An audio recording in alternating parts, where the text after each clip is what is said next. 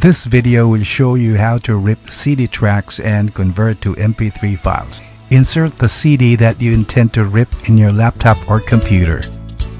Open your media player. For this example, this is Windows Media Player.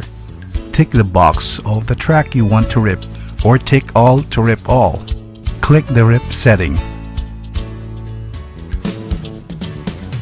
In the drop-down, choose Format and then choose mp3. To begin ripping CD, click Rip CD. You will see the ripping progress in your screen.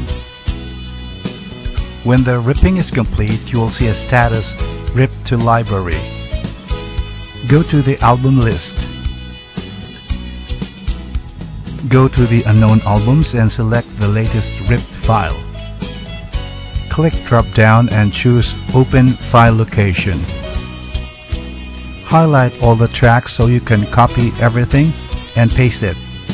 So after highlighting your files, they will be ready for copying or exporting to your phone or to your computer or laptop using cables or Bluetooth.